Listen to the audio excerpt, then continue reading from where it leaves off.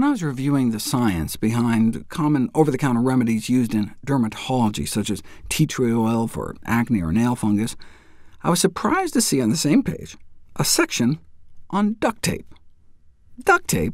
The only time I remember seeing duct tape used in a medical study was on the identification of the gases responsible for the odor of human farts, which involved a collection system comprised of gas-tight pantaloons sealed to the skin with duct tape.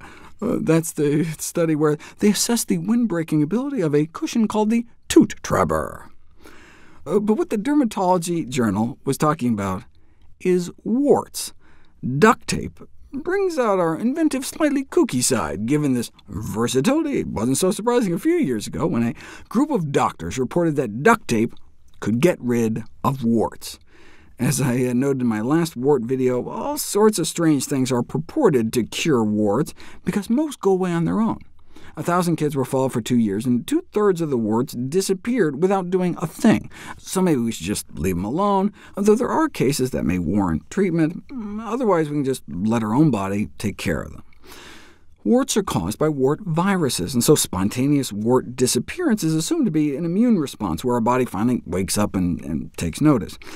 This assumption is based on studies like this, where foreign proteins were injected into the wart itself, like a measles, mumps, rubella vaccine, straight into the wart, which, compared to placebo, appeared to accelerate the immune clearance process.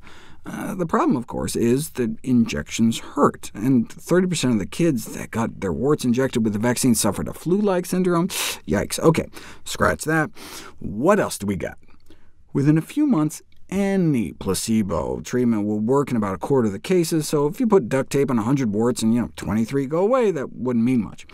The traditional medical therapies, acid treatments and freezing treatments, bumps the cure rate up to around 50%. So, if you were really serious about testing the efficacy of duct tape, you would pit it head-to-head against one of those, and that's exactly what happened. The efficacy of duct tape versus cryotherapy in the treatment of the common wart. Cryotherapy is one of the treatment of choices for many pediatricians. Objective: to determine if application of duct tape is as effective as cryotherapy in the treatment of common warts. Patients were randomized to receive either liquid nitrogen applied to each wart or duct tape occlusion. When I heard about treating warts with duct tape, I had this image where they were trying to rip them off or something. No. They're just applying a little circle of duct tape every week or so.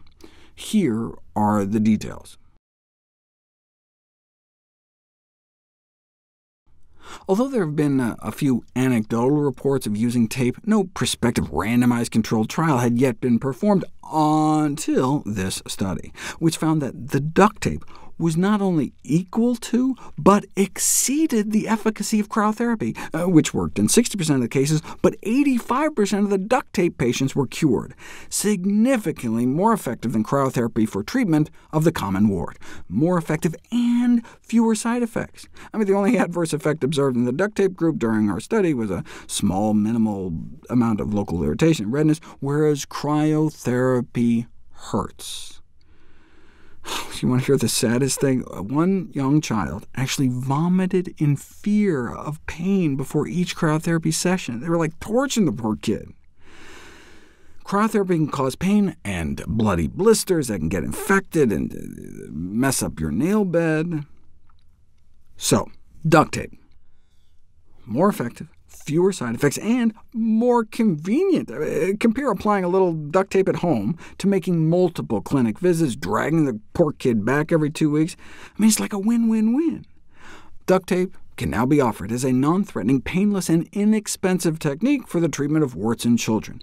How much does a little piece of duct tape cost? It's like a win-win-win-win. But the money you save is the money the doctor loses. There's no way the medical profession is going to just let this go unchallenged.